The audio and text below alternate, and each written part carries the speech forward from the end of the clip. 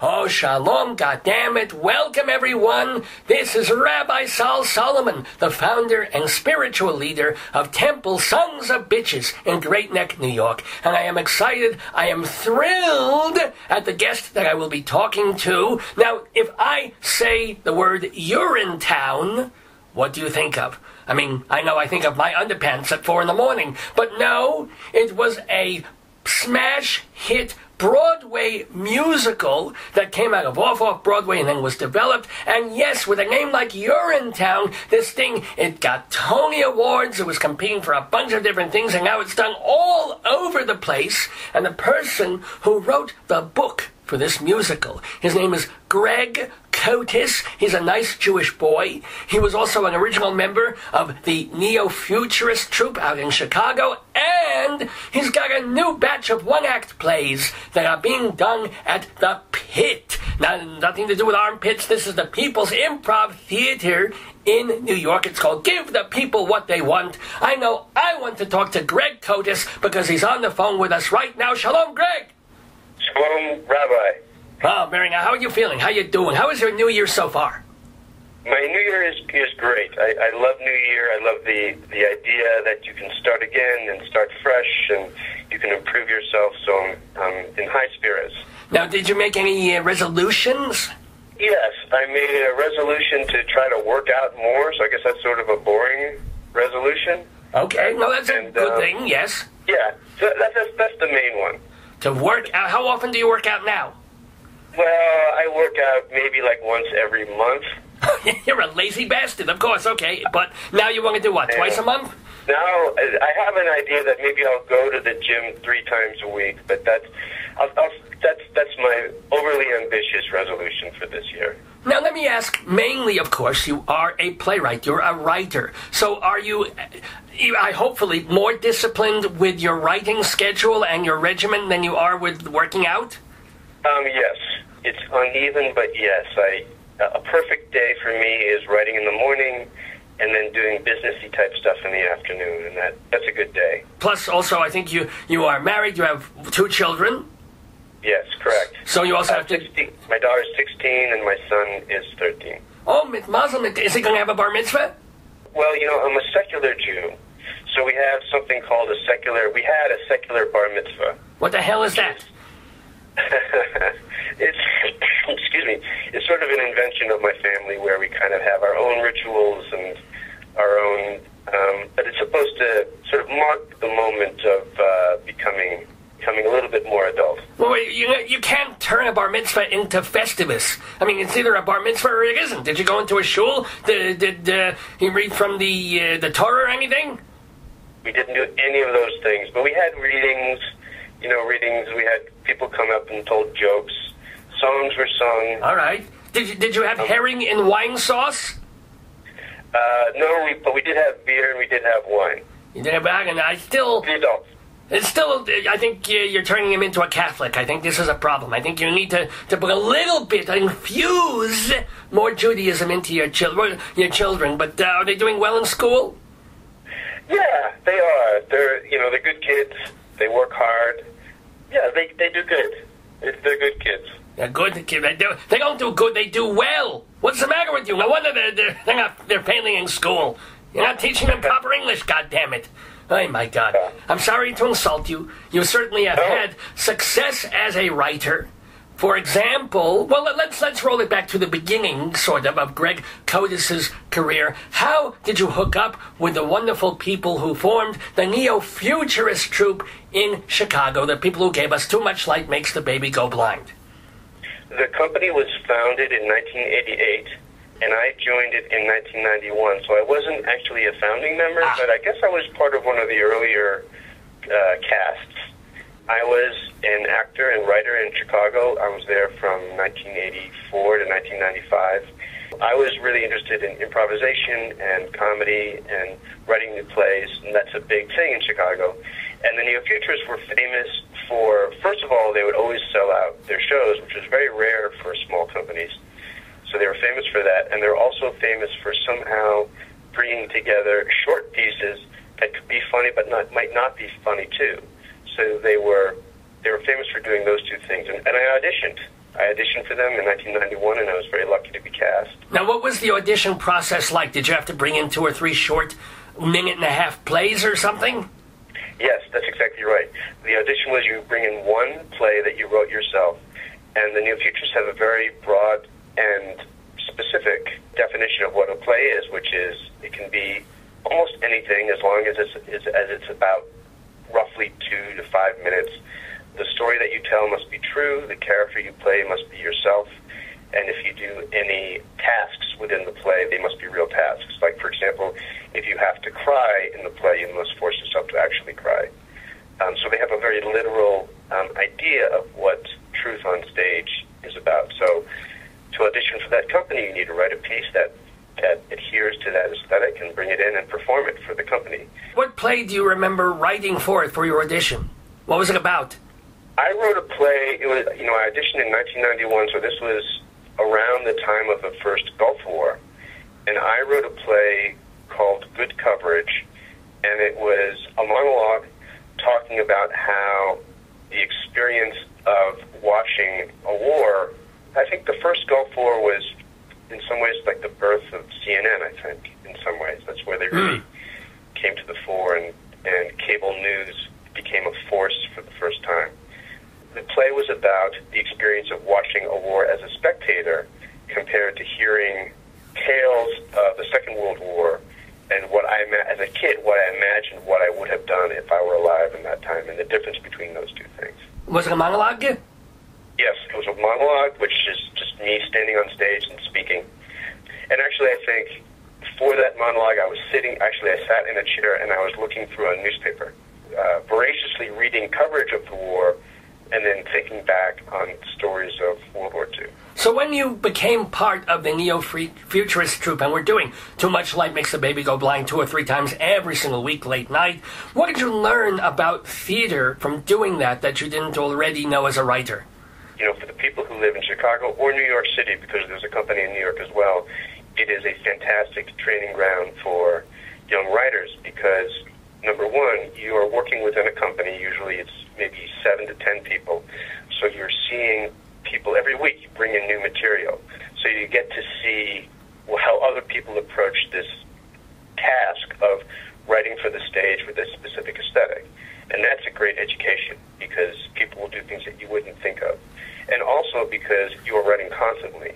The format of the show is they do 30 plays in 60 minutes.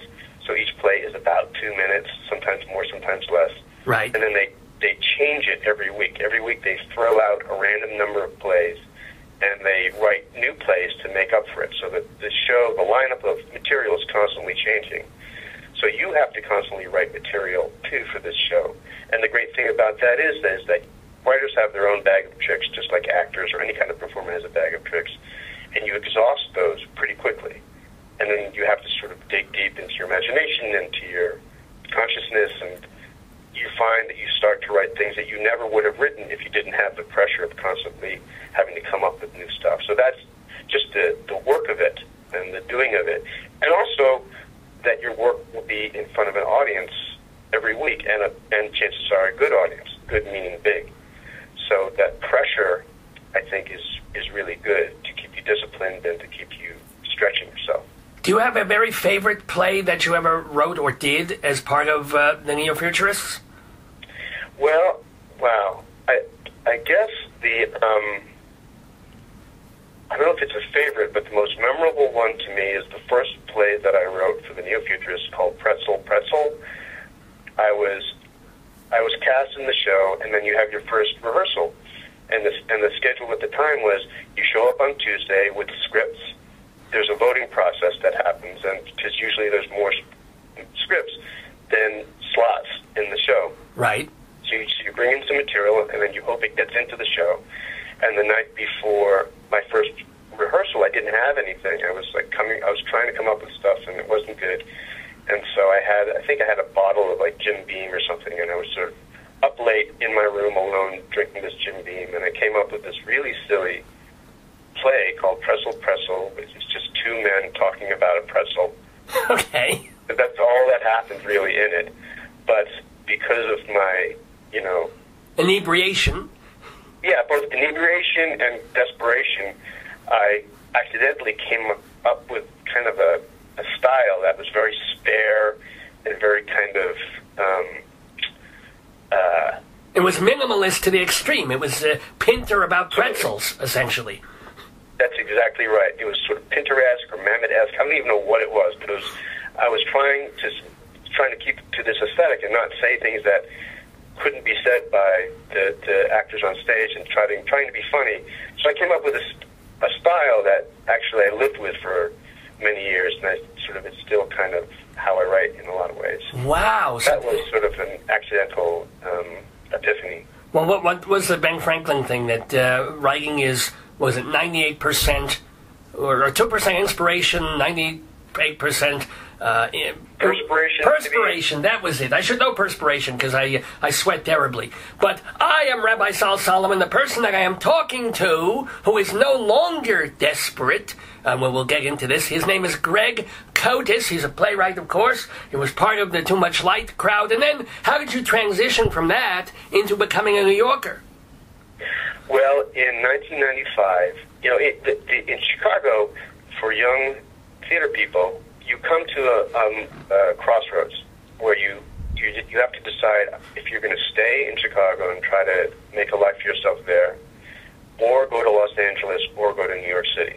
This was the reality for me at that time. And I knew lots of friends who had gone to L.A. and lots of friends who'd gone to L.A. and come back, and lots of friends who'd gone to New York. And so I decided that I was going to go to New York. I have roots here. My family is from New York City. I was born in New York.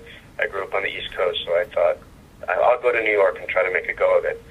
Part of my resolution then was to try to begin writing full-length plays.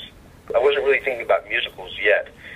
The reality for theater artists was you have to figure out how to make money.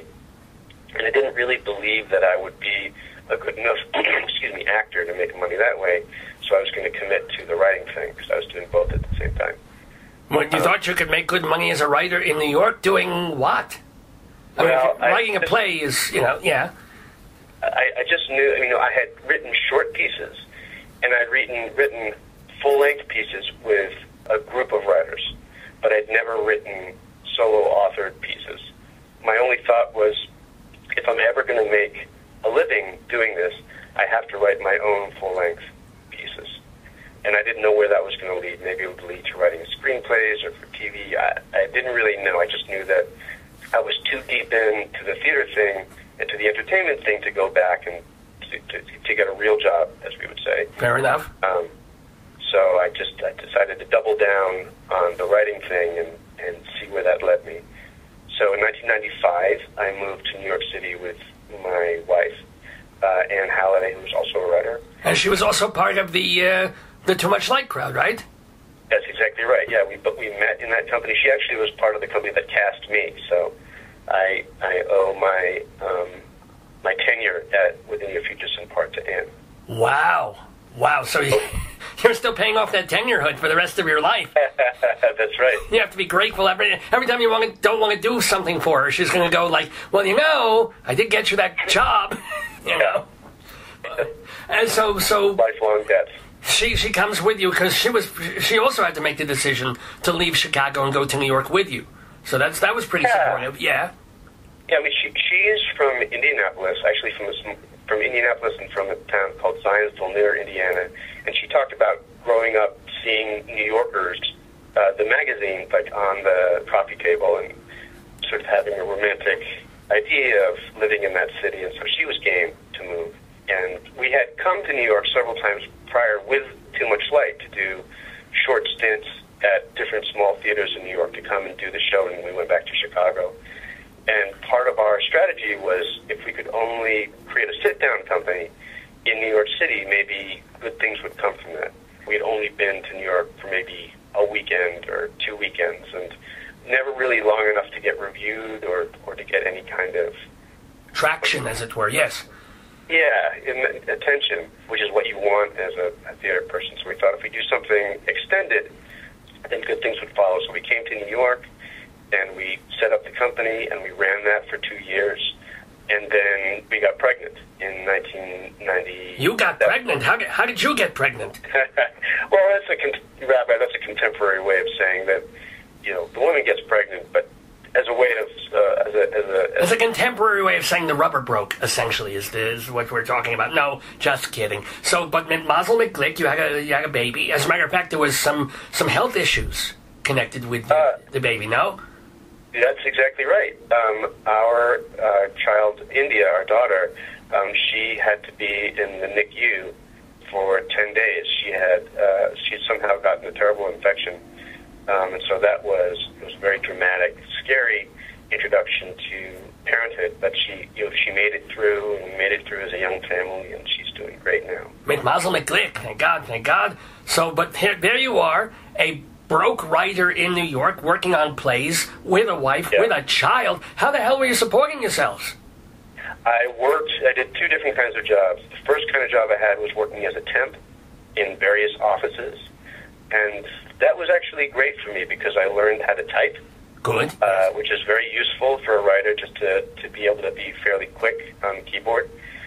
And also, I would choose jobs that were not demanding, and I would find them sort of by accident. Every now and then I would be hired for a job. For example, I was hired at a job at an advertising company, and they made me type up maybe a memo every 2 days. And for the rest of the time, I was just sitting there. So I would bring my discs, and I would write my plays, and I would transfer the writing from the advertising company's computer to my disk, and that's how I would write. And that was very fruitful and productive for me. That's wonderful, because you have to be there anyway. They're not giving you any work. You're in a place and you're not distracted by all the other things of daily life. You have to sit there at that desk. You might as well write. Makes you feel good, in fact. It's wonderful. Weren't you also a location scout for Law and Order? That's absolutely right. That was my second job, and even better for a writer is I started working as a location scout, as you say, for Law and Order, but for other shows too. I did some independent films, and I worked for Sex and the City briefly, New York Undercover. So, but for the most part, I worked for Law and Order, and that's a fantastic job for a writer because every day you're sent out into New York to scout locations. You get to see the high and the low, the sweeping penthouse apartments on Park Avenue South, and also the tenements and the really very terribly impoverished hovels that are also in New York City. Actually, I'm a little curious about how this all works. So they would call you or email you, and they would say, all right, we have a scene that's going to be set in some person's nice apartment, an Italian family. And then what? You would just go on your bicycle? What the hell would you do?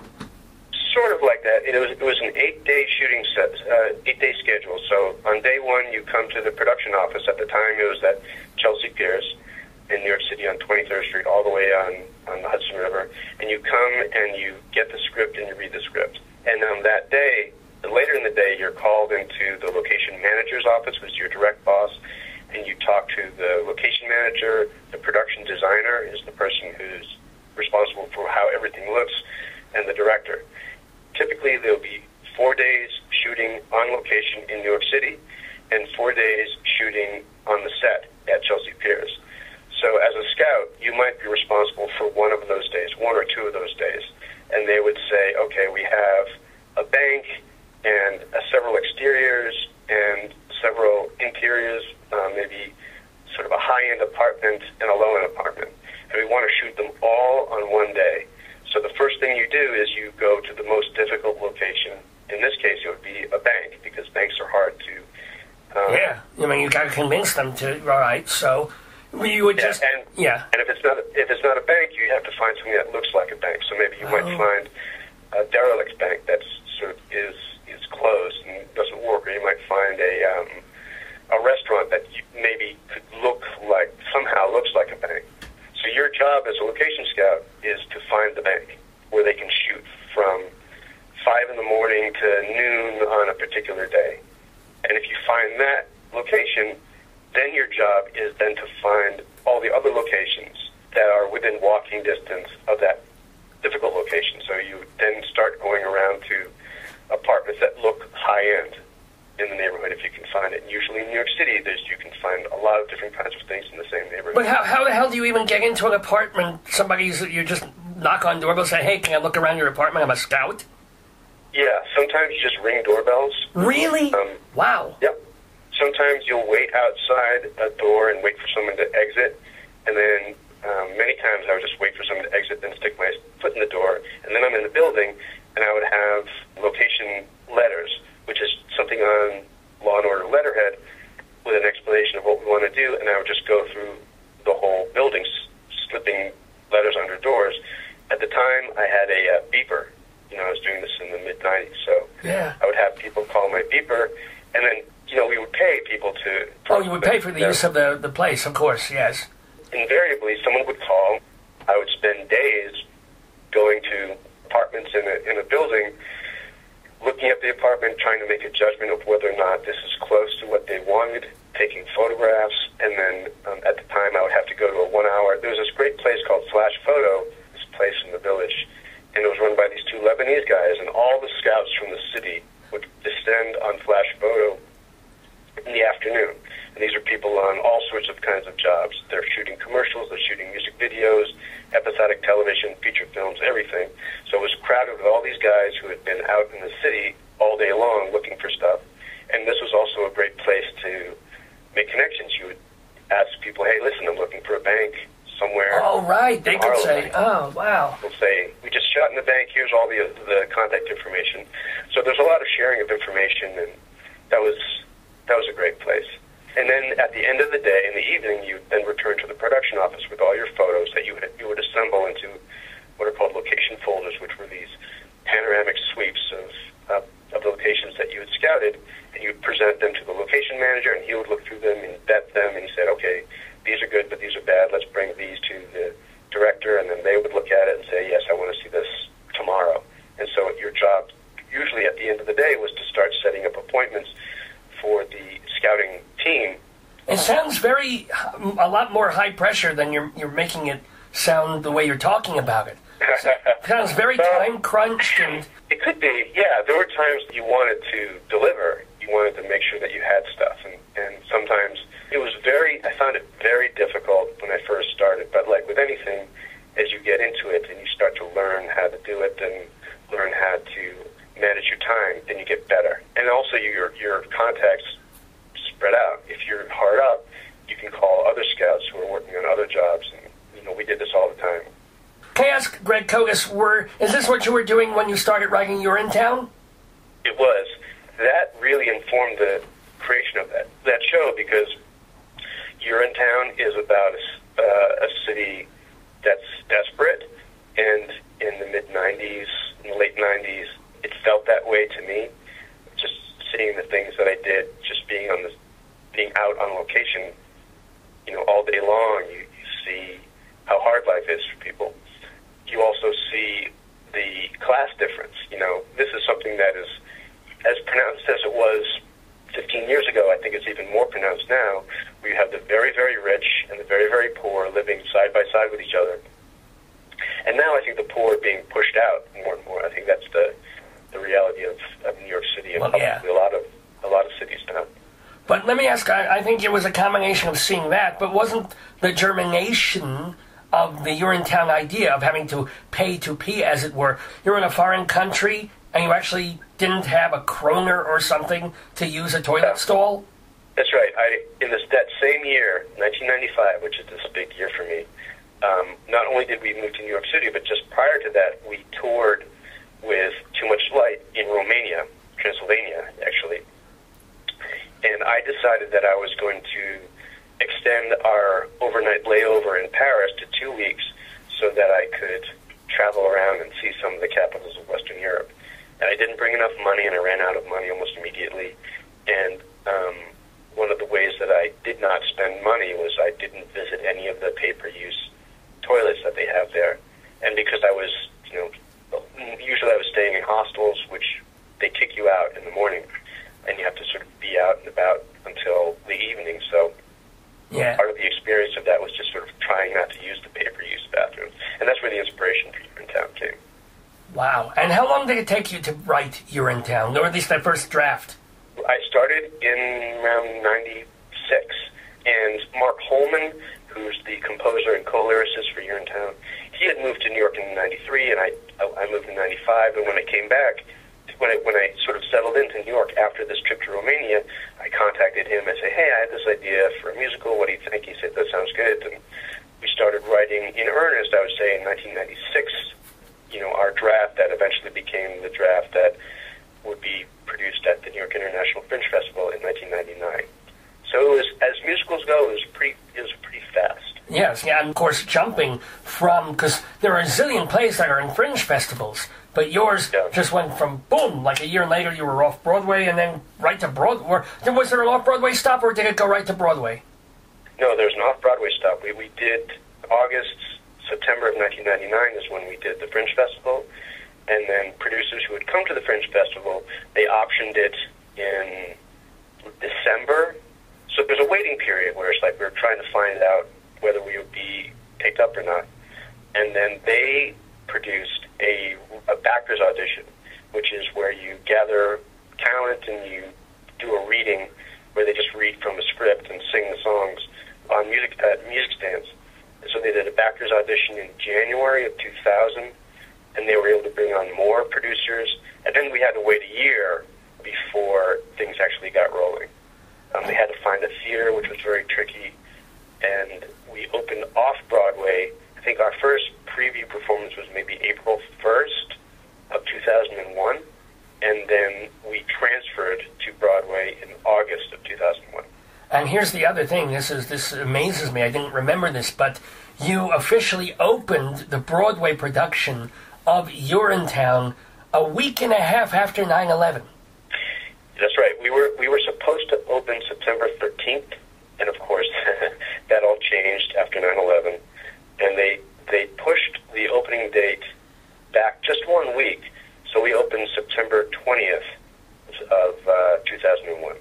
And what was that like? I mean, I was in New York in that period. You were living there. You had this show. I mean, did you have that weird moment where, oh my God, it's horrible, and I know people who knew people who died, and America was absolutely berserk at that time, and yet was there a little thing in your ear going, oh my God, this is so terrible for my show?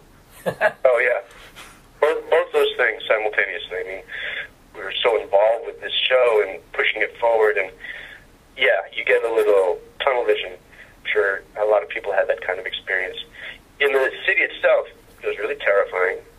I live in the same place that I lived in this apartment in Brooklyn. Our apartment was in the direct path of the ash that came from, we're just basically right across the water from Wall Street. So it was like it was snowing. The street was covered in ash and burnt papers. So there was that. New York City was blocked off, I think, maybe 14th Street and below. Yeah, oh yeah. You couldn't, if you took the subway, once the subway started going again, when you passed, one of my trains passed below the World Trade Center, so you could smell the sort of electrical fire smell when you passed it.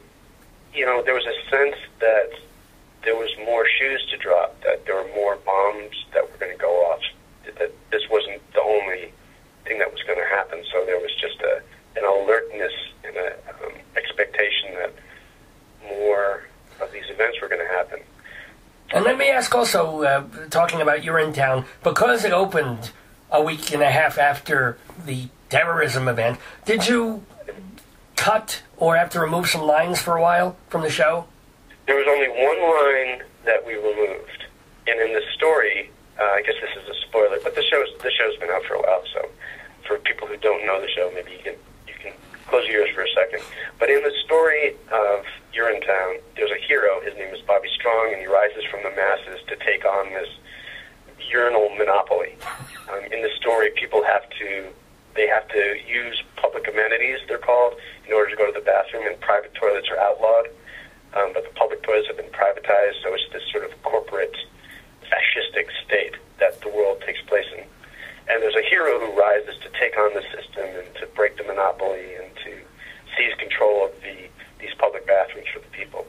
And in Act 2, he's killed by the villain. The villain's name is Caldwell B. Cladwell, and the way that he's killed is he's brought up to the roof of the headquarters of this corporation and thrown off. That's how he's killed. Mm-hmm. And a street urchin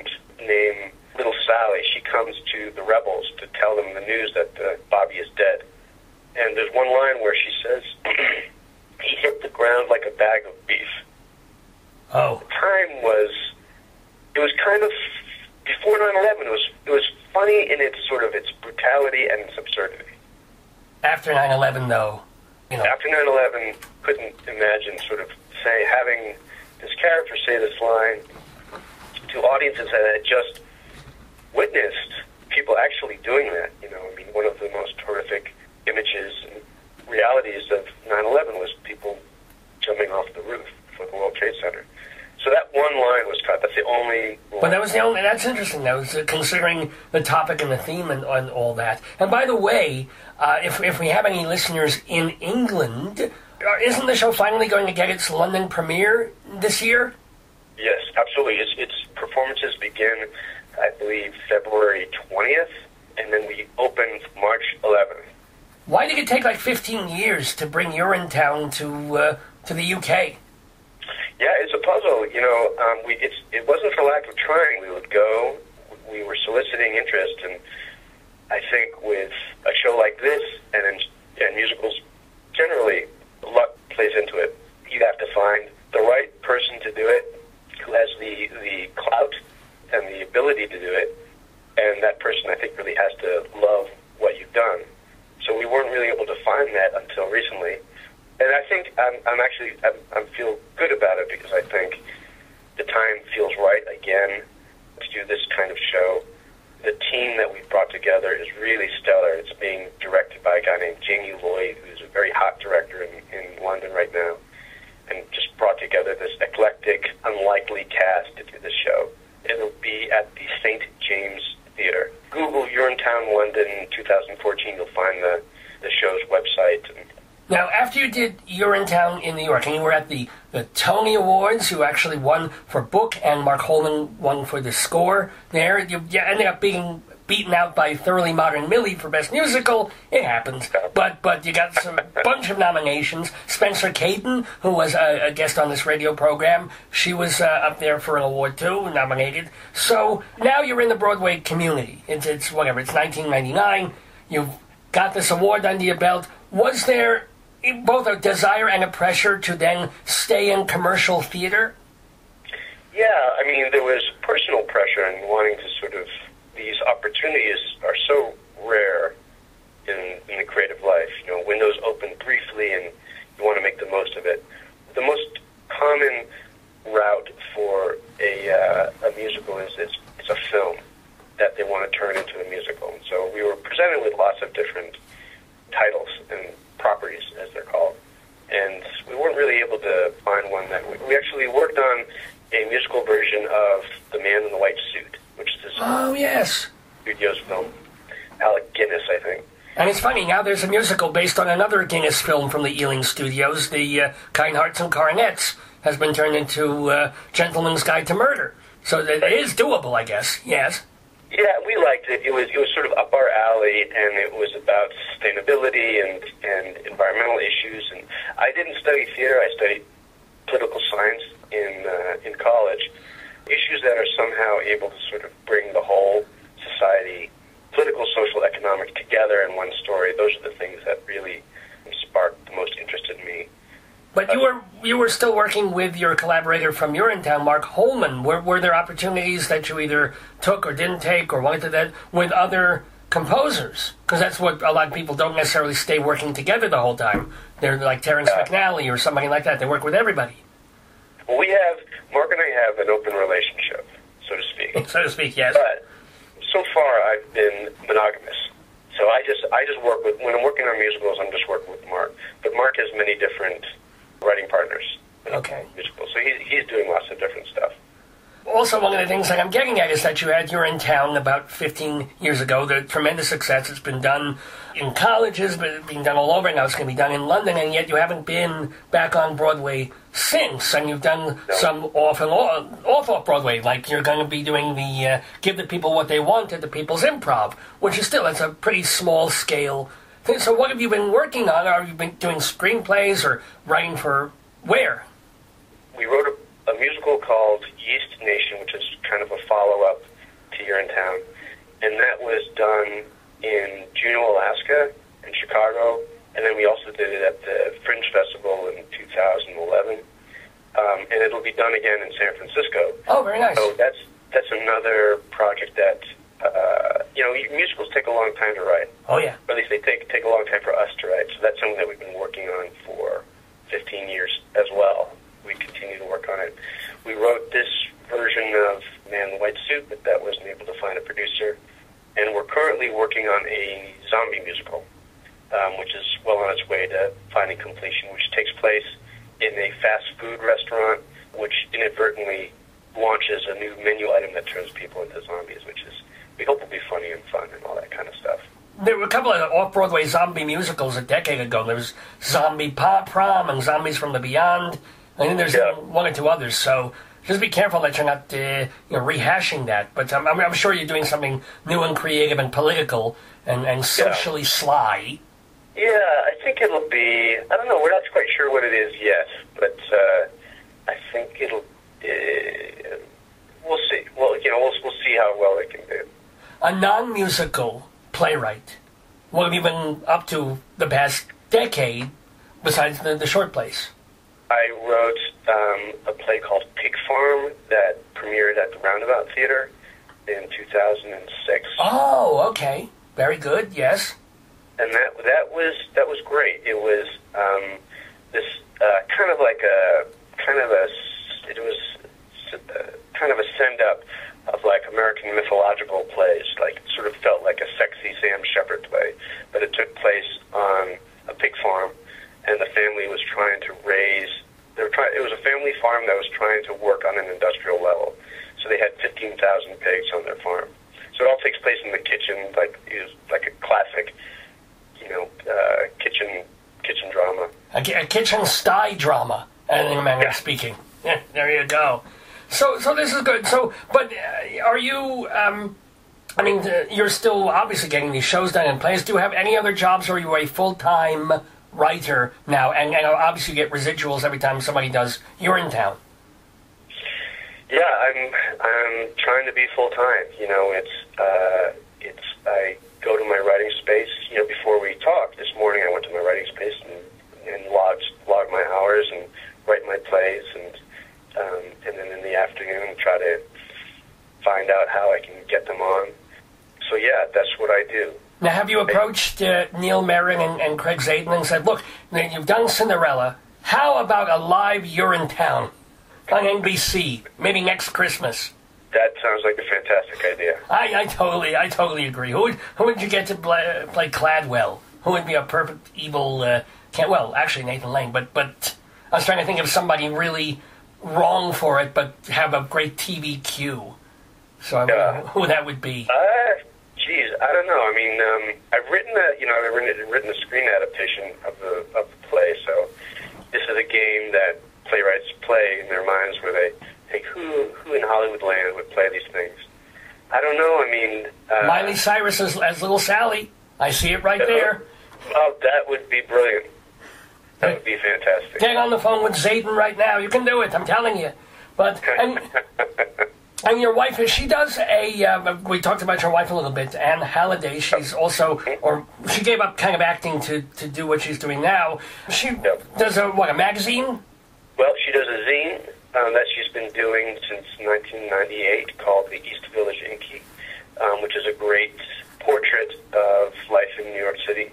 And a zine it's a self-published publication that she hand letters and illustrates and just tells stories about life in the city. And so that's a regular thing that she's been doing. She writes for a website called Open Culture, which is a great website that just it's like one of these websites out there that covers culture, and there's something always interesting that they're writing an article about. She's written a number of memoirs. Her best-selling one is called No Touch Monkey, about her travels throughout the world. And she's just written a graphic novel called Peanut, about a high school kid who fakes a peanut allergy to get popular in high school. That sounds really cool. Yeah, it's great. And by the way, if people want to read some of her stuff, you need to know that her first name, we keep saying Anne, but it's spelled in a weird way. It's A-Y-U-N, right? That's correct. Yeah, so if you're looking for that, it's AYUN Halliday. And also, if you're looking for... Do you have a website? I do. It's simply gregkotis.com. Kotis, gregkotis.com. So, yes, Greg, we're going to wrap this up, but it's been wonderful fun. I guess my last question, judging by Urinetown, even though it's a work of somewhat life-based fiction, are you a Malthusian? I am, in the sense that I feel that we are living beyond our means. The Malthusian warning is that when you don't live sustainably, nature will correct that, either by war or famine or some kind of disaster that is as yet unseen. And so I believe that there's too many people who are burning too much oil, all those things which feel obvious, and that we are impacting the environment in ways that will bite us. But do Malthusians have answers or just complaints? I guess I just have complaints. I mean, I think that's part of the project with Urinetown, is to not offer prescriptions. What do we have to do in order to save ourselves?